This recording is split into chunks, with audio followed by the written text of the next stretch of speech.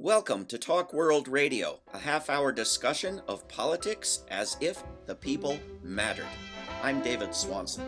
This week on Talk World Radio, we're talking about world citizenship. Our guest, Arthur Kanegis, is president of Future Wave, Inc., a nonprofit organization dedicated to shifting our culture of violence to a culture of peace. He is the director and producer of The World Is My Country, about the amazing adventures of world citizen number one, Garry Davis.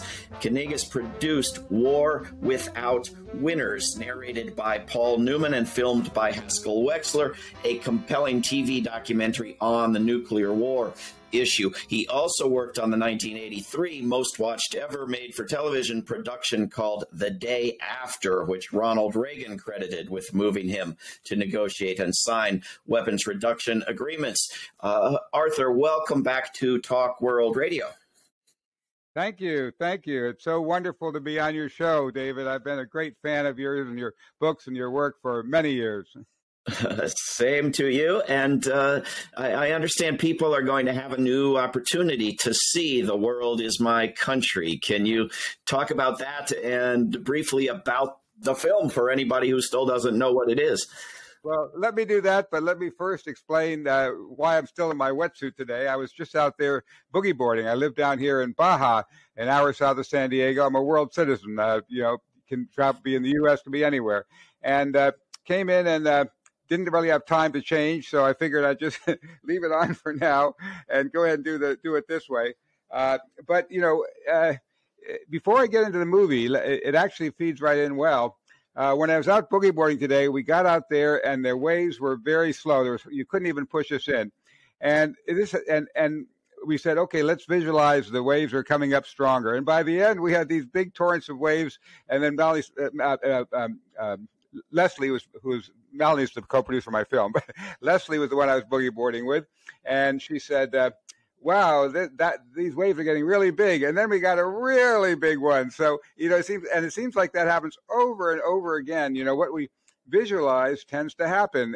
And I've learned that since I was a kid. I learned that, I would meditate in Quaker meeting, whatever. And if I could, instead of dwelling on all the problems, could picture, be aware of the problems, but picture viscerally and clearly what I wanted, it would happen. And so I started on a mission to say, hey, look, if visualizing has an impact, let's do something about the fact that every single movie and TV show and everything. When I started this, I decided we need a vision of it. Well, let me back up a second to get to how we got to that.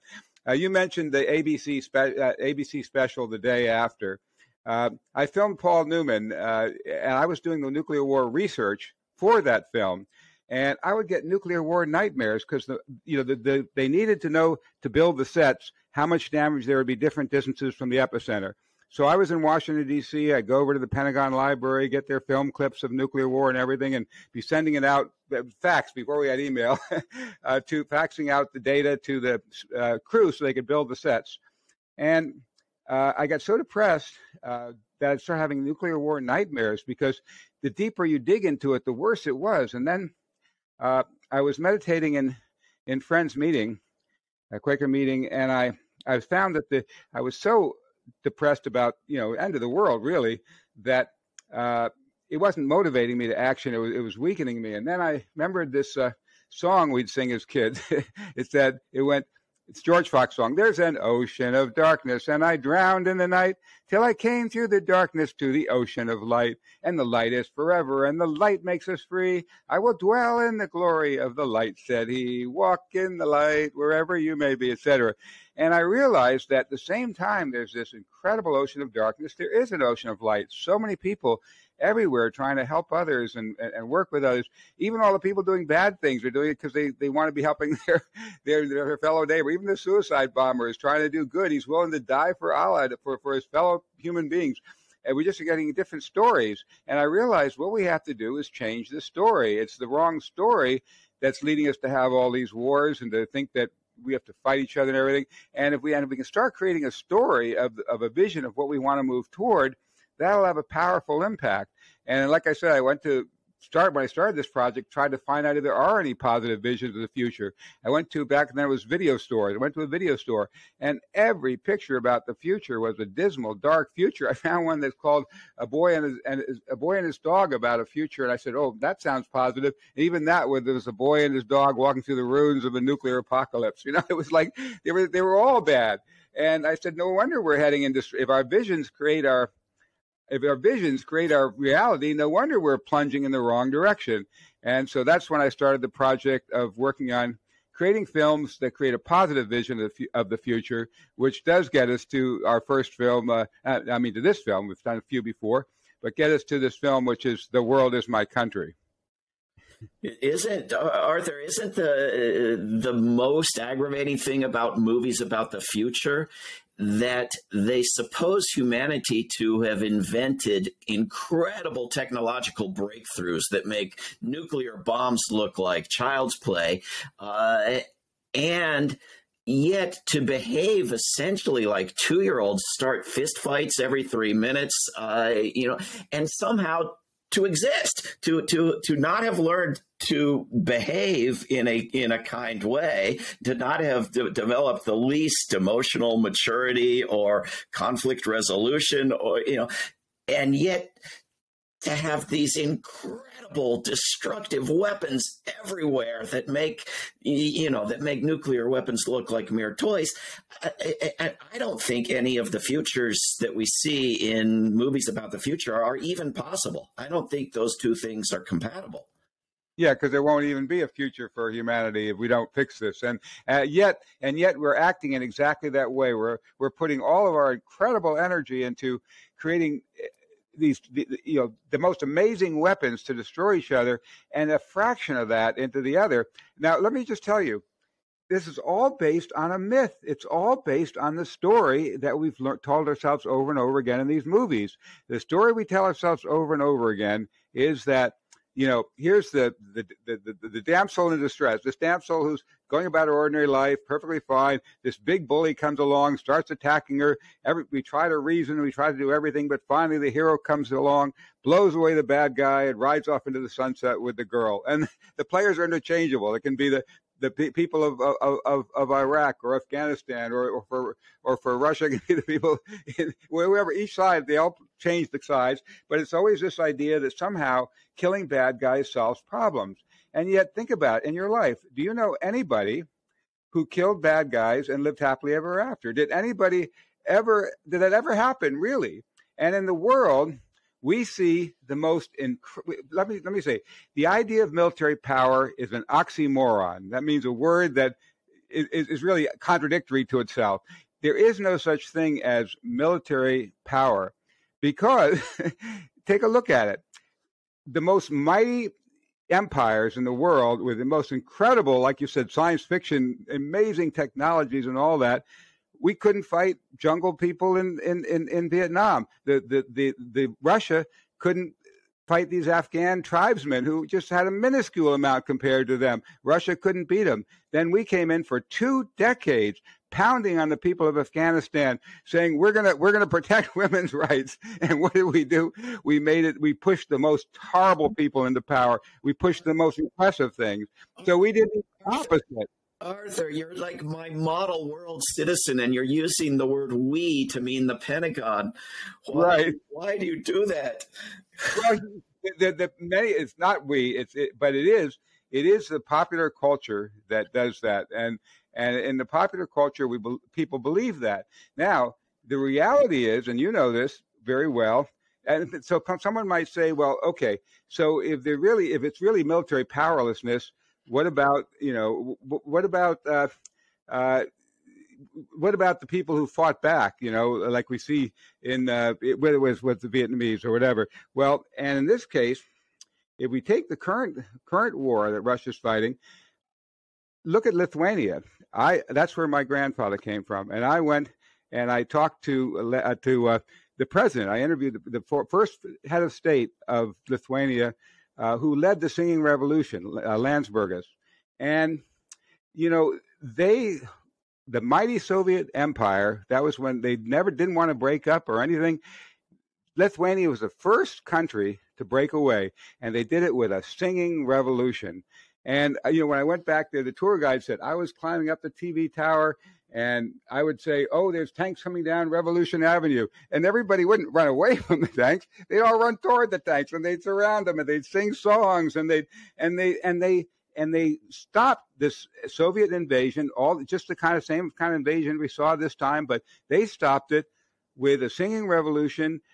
14 protesters were killed. They're very sad about those people. They honor them every year. 14 people, and they got their country intact. Now compare that to the situation now where, yes, they're putting up a valiant military battle, but look how their country is torn apart and everything. And yet the nonviolence was so much more powerful. So military power is powerlessness, and that leads to the question of then what are the alternatives? And there are two big ones, and our film addresses one of them more than the other. Well, you have to tell us what at least one of them is now. Okay. Well, okay. The two big ones, and one you're quite aware of, one we just mentioned, is the power of nonviolence. The first one, and that is, for example, you take the situation in the United States where we had apartheid systems in the South, and then Martin Luther King played a powerful role in making that a nonviolent revolution. Now, if it hadn't been, if every time a black person got lynched, a white person got lynched, if every time a black church got blown up, blacks blew up a white church, that war would still be going on. They can go on for thousands of years. We never would have had a black president, a black Supreme Court justice, things like that.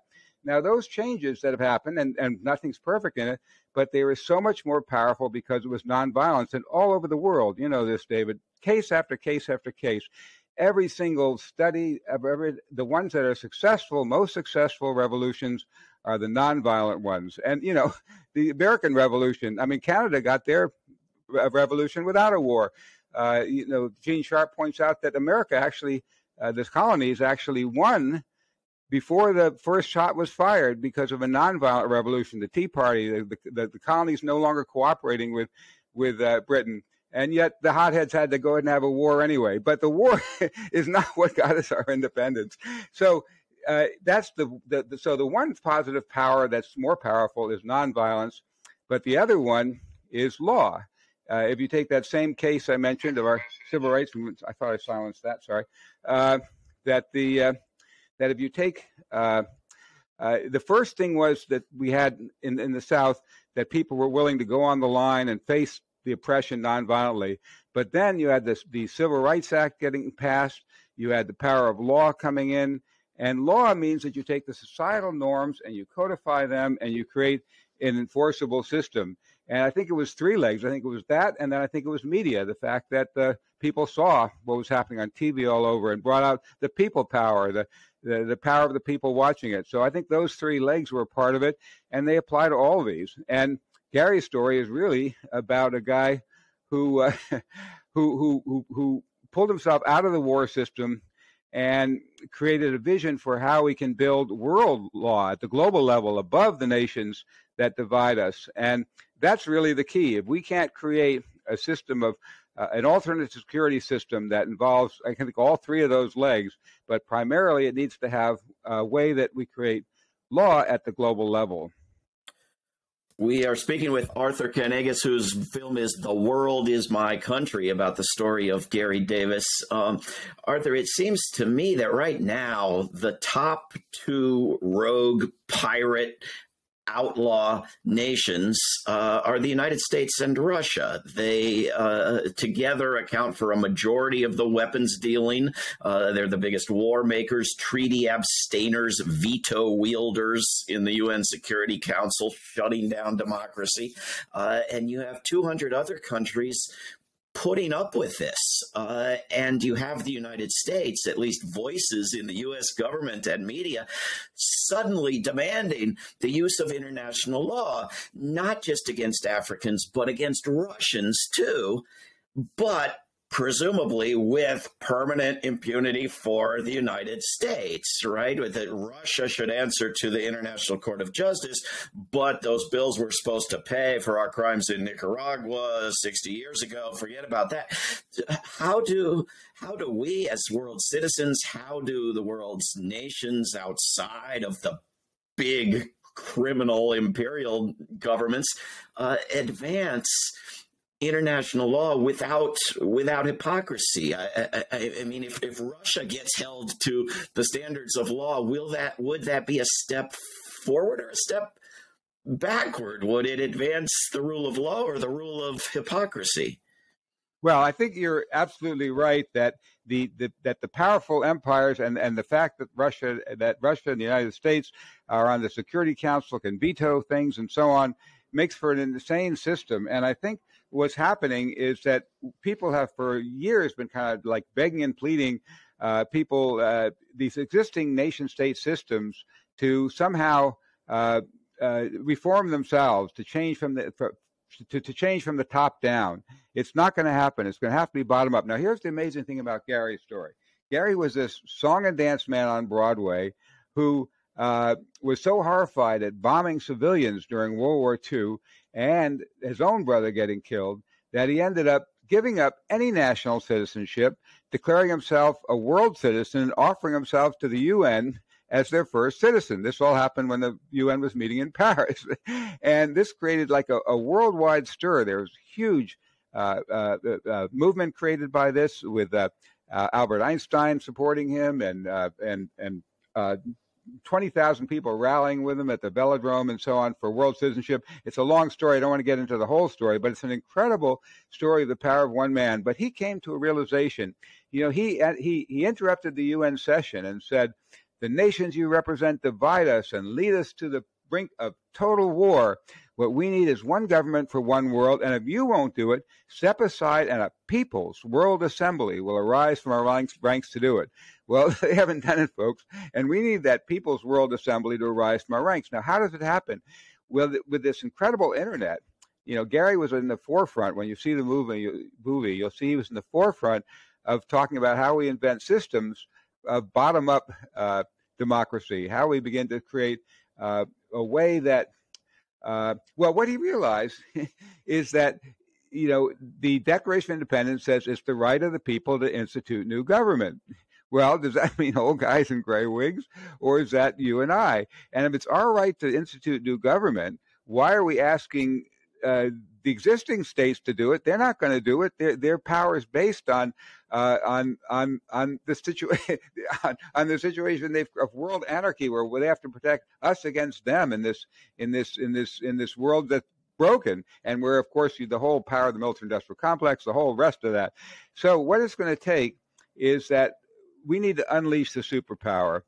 You see, the people are locked into these boxes called nation states. So we can't operate globally. Originally, when corporations were first started, they were under the people. They'd get a 20-year charter to build a railroad or something like that. If they didn't do it, they would have their charter pulled. They'd be out of business. But because they operated globally and we operate as inside the nation states, they'd say, well, if you regulate our pollution, if you tax us, whatever, we'll just move abroad. And they gained all the power and money, and they came on top, and they have the best politicians money can buy. And some people say, well, okay, let's try to force them back underneath. We can't do it, folks. We have to break out of the box and take our rightful place as the citizens, as the governors of this small planet. And that's what Garry talked about. How can we create a totally new system using this great power of the web and internet and so on to interactively create a system where we, the people, who are actually the source of all their power, we're the source of their power. If we withdraw our money and our funds and create our own global interactive way of what Garry called bringing to the top the highest and best wisdom of each individual, and bringing the wisdom of the whole into the power of having an impact, we can unleash the superpower, which is the will of the people of the planet. And well, I'll say more about it, but I don't want to just rattle on and on. So go ahead. Well, what do you think, Arthur, if you can say it in words that are acceptable on the airwaves, of the fact that today we see peace activists in the United States and elsewhere going out and rallying not only for more weapons to be shipped to Ukraine, but for complete celebration of a national flag, the Ukrainian flag. It's everywhere, the colors of the Ukrainian flag. How do we get people to wave the world flag? Well, that is really a key question, and I think part of it starts. Well, first of all, let me just say it's interesting that when Lithuania was the very first country to break away from the Soviet Union with a nonviolent revolution, we didn't see people waving Lithuanian flags, celebrating it. We hardly even noticed the most incredible thing. Here's this incredible Soviet Union. A country actually breaks away from it, and but there was no war, so I guess nothing happened there. I mean, it's like we're so set in this myth of the hero with a big gun that when something breaks outside of that story, when it doesn't fit that story, we can hardly even see it. It becomes almost like invisible. We see these big nonviolent revolutions, and well, let's go on to the next item in the news. There was almost a big fight, but nothing happened. So let's go on. And so I think part of it is as I mentioned, shifting the culture of violence to a culture of peace. We need to start creating movies, television shows, pictures that start creating a new story in our culture. And that's what I've kind of dedicated my life to, and what we're doing at Future Wave, which is working for alternatives to violence through entertainment. The Wave is, and we have a podcast called the People Powered Planet Podcast, and we come on each week talking to various people, including you. You've been on our podcast about how do we build an alternative security system? How do we build a world that works? I do think a big part of it is in the stories we tell, because right now, you're right. The Ukrainians are fitting into that story of here's the little guy who is fighting the big bad guy, and so rah rah, let's rally behind it. But that's not peace. That's leading us toward nuclear war. I mean, what's the end game of this thing? I've been just sort of trying to wrap my mind around the past couple of days since I saw this polling result in the United States that about 70% of people in the United States believe the current conflict in Ukraine is likely to lead to nuclear war. Now, I'll grant you that the majority of them may believe, falsely, of course, that nuclear war is not that dangerous, that it can happen in one corner of the globe and not affect the rest of the globe, and whatever nonsense they believe about nuclear war. But some of them have some notion of what nuclear war is. And you've got a strong majority believing it's being risked.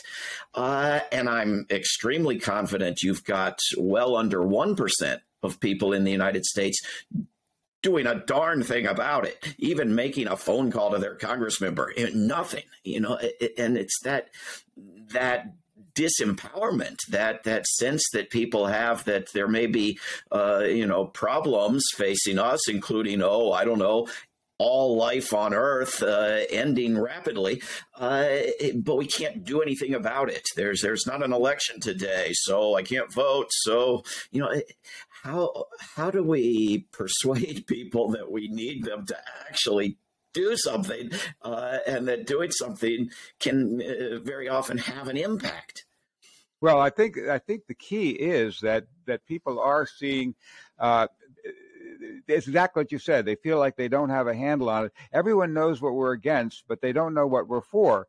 Now, what we need to do is start creating the image of what is this alternative. I see you're wearing the shirt put out with our film, the World Citizen shirt, The World is My Country.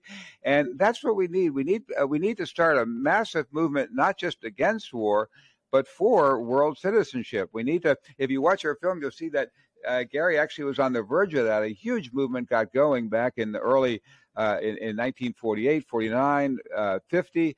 But then the Cold War came along and it got swept into the dustbin of history. If that movement had succeeded, and there are many, large number of U.S. congressmen and everyone else for it back in those days, we would, what an incredible world we would have now if we hadn't wasted all that money and resources on on war and militarism. If we had found a way to come together as a planet and to be able to solve our problems in better ways, wow, what a difference it would make. And it can moving forward. But I do think the key thing is that we need to start being able to really put out into the popular culture, inject into the popular culture a vision of how a people-powered planet could work. Because one reason people are scared of world government is they see these horrible governments in the world and say, what if we had an oppressive police state government? And Garry says it in our film. He says, does world government scare you? Well, yes, it does. If it's the same old forces of power and money controlling our lives from behind closed doors, I mean, that's kind of almost what's happening, really. There's some governments, but go in the wrong direction.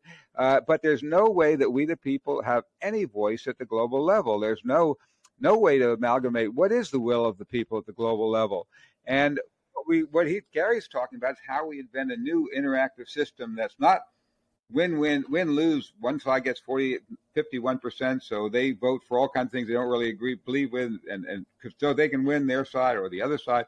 We need a way that interactively, Garry called it synergy, a great way that we come together. I can explain more detail if you want, but we come together in a way that gets what are the solutions, what are the problems people see, how do they want to work with others, and how do they come together to create the vision of what we want. And then there's a much greater commonality than if we use this old divisive system. Arthur, sadly, we've got about 2 minutes left. I wish it was 2 hours, and I would love it if you could tell people where they can get a world passport, where they can see the film, The World Is My Country, how they can follow you and your work.